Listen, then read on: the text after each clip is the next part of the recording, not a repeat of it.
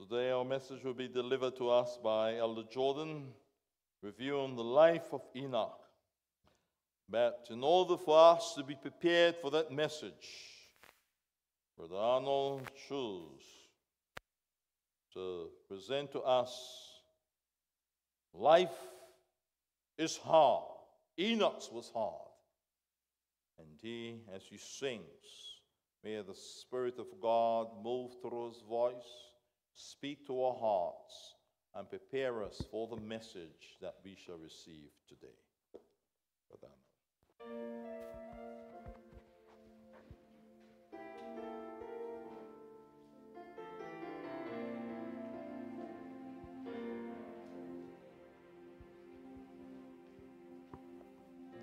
You turn the key, close the door behind you, drop your bags on the floor. You reach for the light, but there's darkness deep inside, and you can't take it anymore. Sometimes living takes the life out of you. Sometimes living is all you can do. Life is hard. The world is cold. You're very young and then we're old. But every falling tear is always understood. Life is hard. But God, He's so good. Has He been good to you? You start to cry, 'cause you've been strong for so long, but that's not how you feel. You try to pray, but there's nothing left to say, so you just quietly kneel. And in the silence of all that you face, God will give you His mercy and grace. Jesus never said it was an easy road to travel. He only said that you will never be alone. So when your last thread of hope began to come unraveled, don't give up. He'll walk beside you on this journey home. And He knows life is hard. Sometimes the church is cold. We're very young and then we're getting old. Every falling tear is always understood. Life is hard. Oh, life is hard. But God, so good. He's good to me. God is good.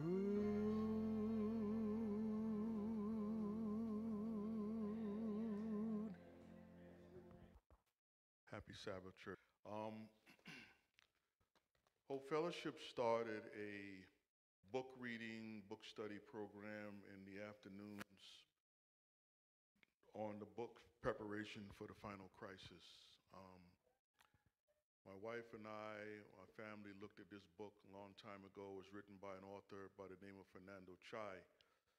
Today, the message was based on that book, but the audience and the time period, I'm going to abridge this.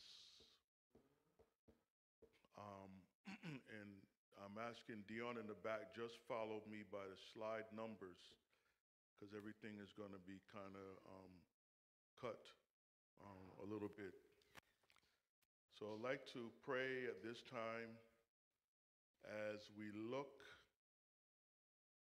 through the portals of time back to what I would consider a very strange event that we only understand today, but just imagine living in a time period when it actually happened. That is why it is called strange. Pray with me at this time. Father in heaven, we have the freedom to worship you on the Sabbath. The theme of my favorite book, The Great Controversy, talks about events that will soon to come in which that freedom will be taken away. Well, while we have it, may we appreciate it. And as we look at the life of this Bible character, may it inspire us and strengthen us to serve you more. In Jesus' name, amen. The text in Hebrews chapter 11 and verse 5 that was read today, and there's just a series of texts, and again, this is going to be an abbreviated version of what I have here.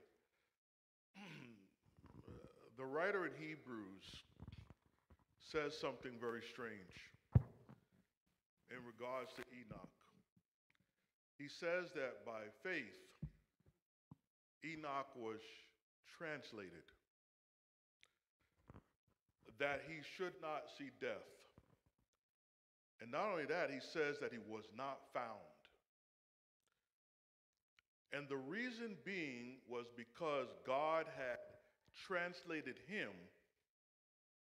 for before his, meaning Enoch's translation, he had this testimony or this witness that he pleased God.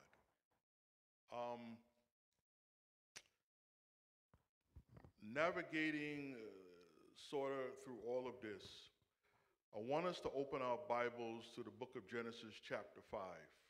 The best way I can go with this. And in Genesis chapter 5, we are given the genealogy of Adam. I don't have a lot of room to move around up here. Thank you. I forgot this thing has wheels. We are given a genealogy of the life, of the genealogy of Adam, the similar way that if you go and you look at your what do they call those, ancestry trees or whatever it is that you see that, you know, I was able to go all the way back to some of my family members in America in the 1940s. But as we look at this and we're given a particular view of this, we are brought to the fact that there are two categories of righteous people.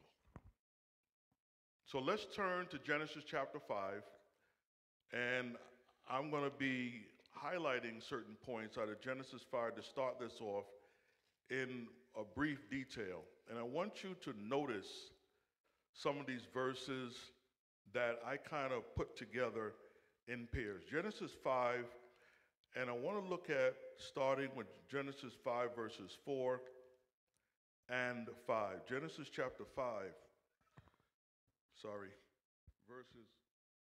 verses 4 and 5. And here is what the Bible says. And the days of Adam after he begotten Seth were 800 years. And then afterwards, the Bible says he died. And in Genesis chapter 5, verses 7 and 8, Seth had Enoch. And then in verse 8, after 900 years, he did what? Talk to me. He died. And then in verse 10, again, we have Enoch. He begot Cainan. And then after time period, Enoch died. And then if we go down to Genesis chapter 5 and verse 14, all the days of Canaan were 910 years, and he again died. And then we have Mahalalel, and after 890 years, in 5 years, he died. And then we go all the way down. If we keep going down, we can come to verse 31. And all the days of Lamech were 700 years, and the Bible says he died. We understand that the book of Romans tells us that the wages of sin is death. But then all of a sudden, I remember the first time I read this thing, I couldn't get a grip on this. There was something strange in Genesis chapter 5. And you have to go down to verse 20. And the Bible tells us in all the days of Jared were 962 years, and he died. But then the Bible says something else. It says, and Enoch lived 65 years, and he begot Methuselah. And then something else happened with Enoch. The Bible tells us that Enoch now lived another 300 years, and he begot sons and daughters. And all the years of Enoch versus all the other Bible characters was under 500 years. And the Bible, in the King James Version, says this in verse 24. And Enoch walked with God. And the Bible says very briefly, and I have no time to get into the Hebrew connotations behind this. And the Bible says he was not. Very simple. And the reason being was that God took Enoch. The Hebrew writer that we had just read, to get a better understanding, I have to go back to verse 5, and then I'm going to quickly list some points. Because in order to understand the remnant of Revelation chapter 12 and verse 17, you have to go back to the antediluvian time period in order to understand this group of people that will exist and live in this time period of the last days. You have to see their characteristics in the antediluvian time period through Enoch. The term antediluvian is very simple. Ante means before in the Latin, and diluvian pretty much means deluge, or the destruction before the flood. So that before the flood had occurred, there was a problem in the world. Turn with me to Genesis chapter 6 so that we could see what this particular problem was. And in Genesis chapter 6, the Bible tells us something that was happening. And the Bible says, and God saw the wickedness of man was great in the earth, and that every imagination of the thoughts of his heart, now watch the text, was only evil. How long? Continually. Just picture a scientific factory that on every single day, 24 hours a day, 7 days a week, doing nothing but generating evil. This is what it was happening pervasively in the world. And in verse number 6, the Bible tells us, and it repented the Lord that he made man on earth, and the Bible uses the term that it grieved his heart. But Scripture tells us something, that there was a man named Enoch.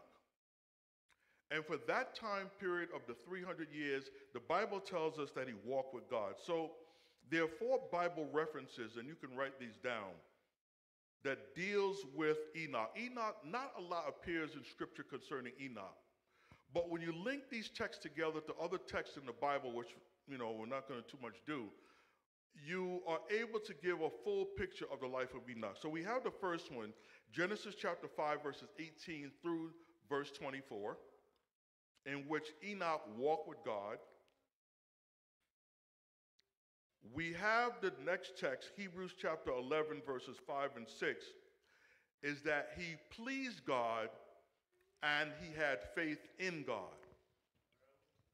In Luke chapter 3, verse 37, the Gentile doctor mentions and says that his name is mentioned in the genealogy of Jesus. And in Jude chapter 1, verse 14 and 15, the Bible tells us that he had the testimony of Jesus, which is the spirit of prophecy. So in those four texts, you find descriptions of Enoch. But in three of them, you find something even deeper. So let's just simply talk about the three distinct characteristics that the people of God living in the end times must have. Number one, Enoch walked with God. What does it actually mean biblically to walk with God? One of the things we understand in the Hebrew word walk, it comes from the Hebrew word halak, which simply means conduct one's way of life for good or evil. So walking with God is simply how you conduct your life. You're either going to conduct your life in the right way or you're going to conduct your life in the wrong way. An indication of this, or an illustration of this, is given in Psalm chapter 1, in which it says, "Blessed is the man that walketh not in the counsel of the ungodly, nor standeth in the way of the sinners," thank you, "nor sitteth in the seat of the scornful." So walking with God is similar to obeying God. Or one of the things that the phrases of walking with God is synonymous with keeping God's commandments.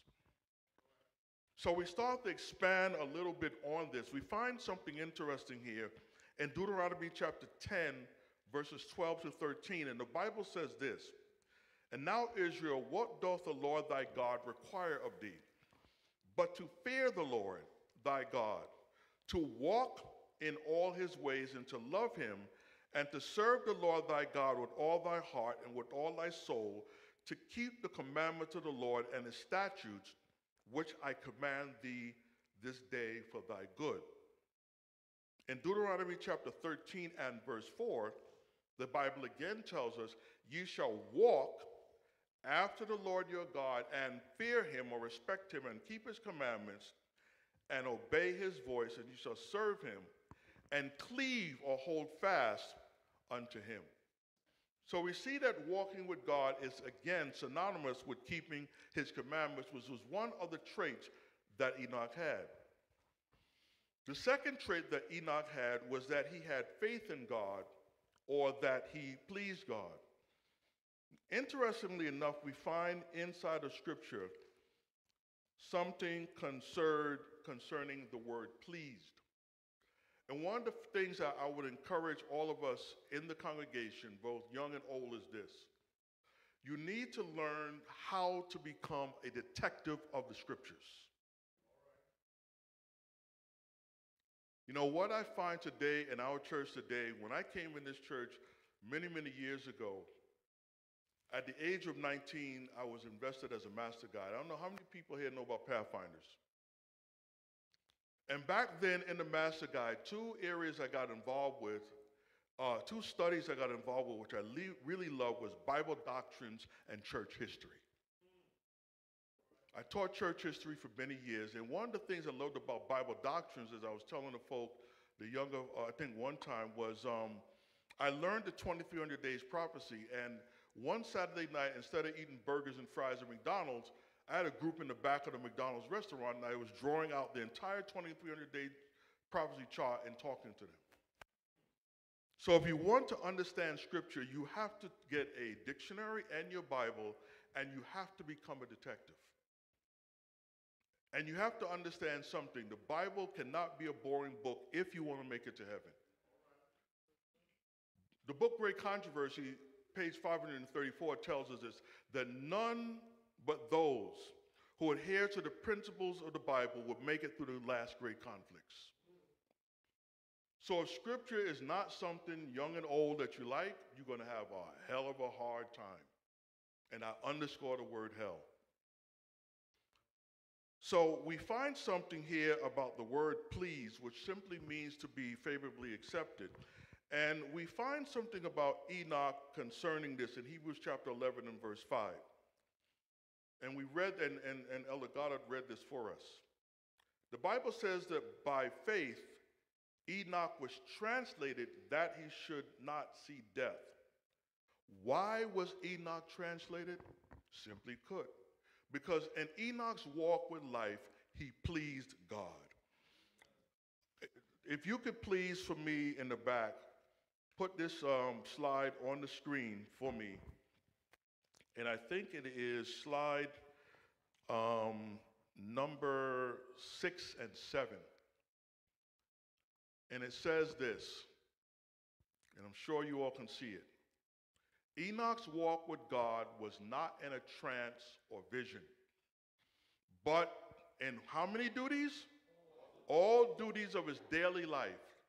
He did not become a hermit, shutting himself in from the entirely from the world, for he had a work to do for God in the world, in the family, and in his intercourse with men as a husband and a father, a friend, a citizen. He was the steadfast, unwavering servant of God. So we have the fact here that Enoch was faithful in all his beings. So all the aspects of his life, in all the relationships that he had, he was a personal witness to all whom he came in contact with. The next and the last area that we find concerning the life of Enoch was that Enoch had faith in God. Hebrews chapter 11, verse 1 opens up with the very, very famous text that says, "Now faith is the substance of things hoped for, the evidence of things not seen." And it finishes up by saying, "For by it the elders obtained a good, extremely good report." I want you to do me a favor if you could put on the screen for me slide number 11 as we come down to another aspect of the life of Enoch. We find in the little book Jude, in verses 14 and 15, and it says this, "And Enoch also, the seventh from Adam, prophesied of these things, saying, Behold, the Lord cometh with 10,000s of his saints, to execute judgment upon all and to convince all that are ungodly, among them of all their ungodly deeds which they have ungodly committed, and all of their hard speeches which ungodly sinners have spoken against him." And you see the consistent theme of the word ungodly, ungodly, ungodly. So now the question is, was it only Noah that preached the message of what was going to happen to the world? The answer to that is no, because we see it here in Jude 14 and 15. On slide 11, the next slide, Dion, if you could put that on the screen. So we find here in Patriarchs and Prophets, page 85, that through holy angels, God revealed to Enoch his purpose to do what? Destroy the world by what? By a flood. Going further, and he also opened more fully to him the plan of redemption. By the spirit of prophecy, he carried him down through the generations that should live, how? After the flood. So the message of Enoch not only applies to those in the antediluvian world, but it applies to those in the post-antediluvian world as well. He carried him down through the generations that should live after the flood, and he showed him the great events connected with the second coming of Christ and the end of the world. The question is simply this, as I asked before. Is there going to be a generation that is similar to Enoch that would do the things as Enoch did, keep the commandments of God, and have the faith of Jesus,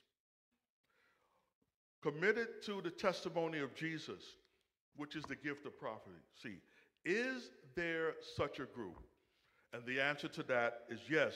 Dion, slide number 13, and follow me all the way to number 20.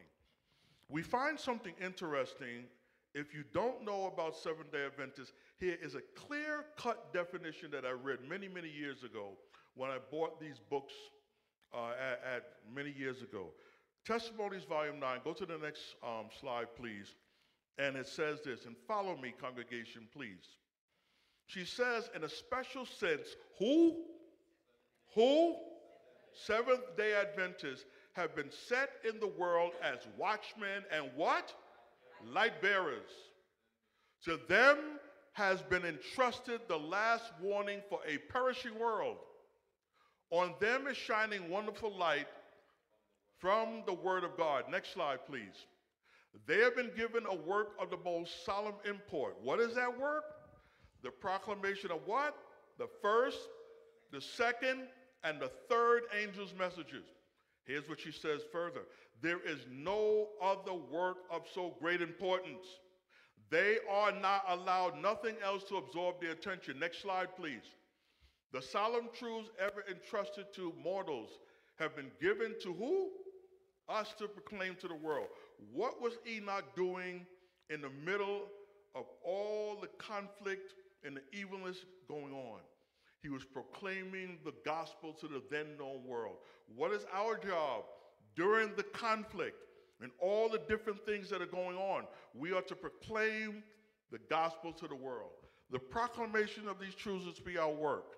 The world is to be warned, and God's people are to be true to the trust committed to them. Next slide, please. Christ says of his people, you are the light of the world. It is not a small matter that the counsels and plans of God have been so clearly open to us. It is a wonderful privilege to be able to understand the will of God as revealed in the sure word of prophecy. This places on us a what? A what? Heavy responsibility, end quote. There's more, but that's okay. So the question is there a work for the youth in this matter? We find something very interesting in the book Education. Slide 21, please. Long time ago, as part of the my Master Guide training, which was a long time ago, we had to read this book, Education. Page 20, slide 21, Dion. And here is what is said.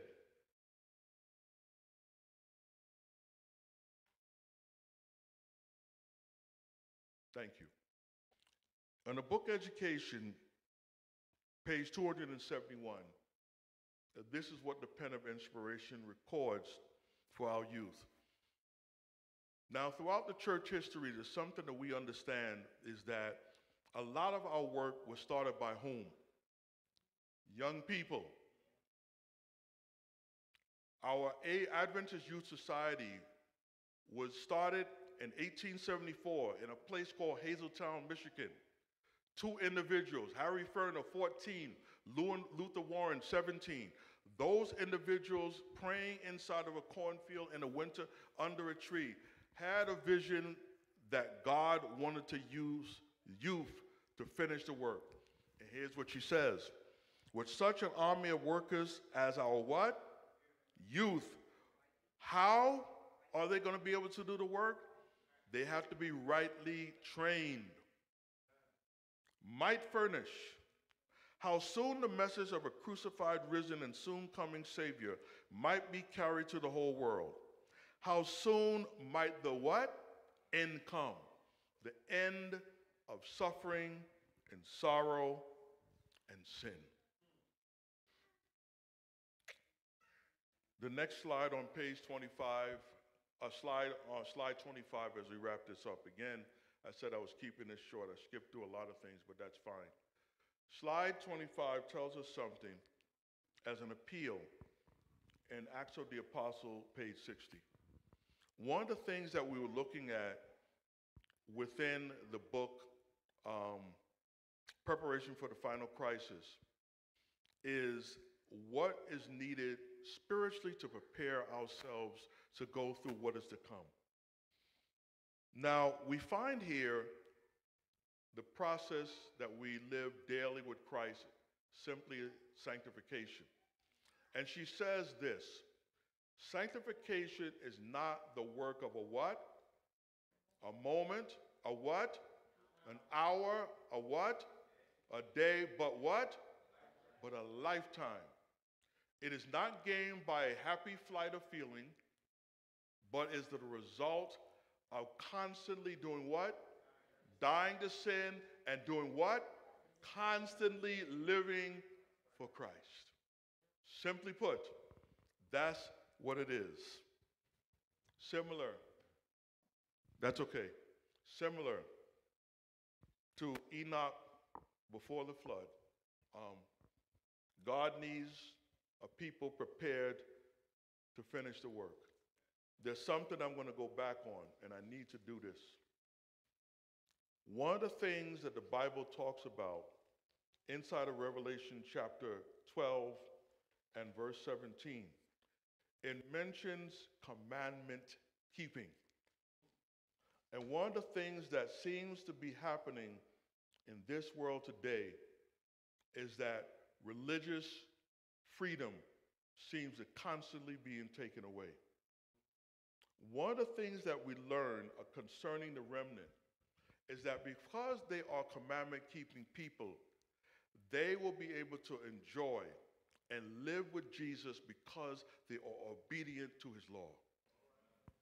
However, before the reward is given, the remnant will go through a traumatic time period in which persecution will take place.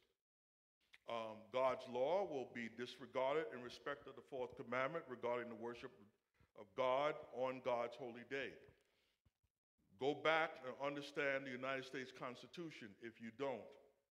We find here the United States of America will be the country that enacts a Sunday law commanding all to worship on the day of the sun. Now let's take a further look at this.